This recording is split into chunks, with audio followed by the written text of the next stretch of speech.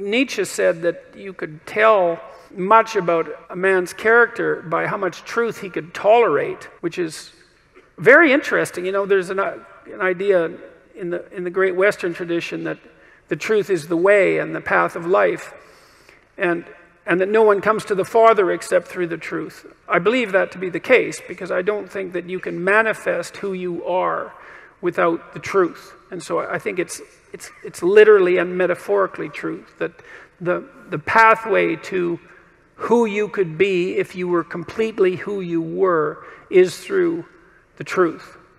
And I would say, and so the truth does set you free, but the problem is that it destroys everything that isn't worthy in you as it sets you free, and that's a process of burning.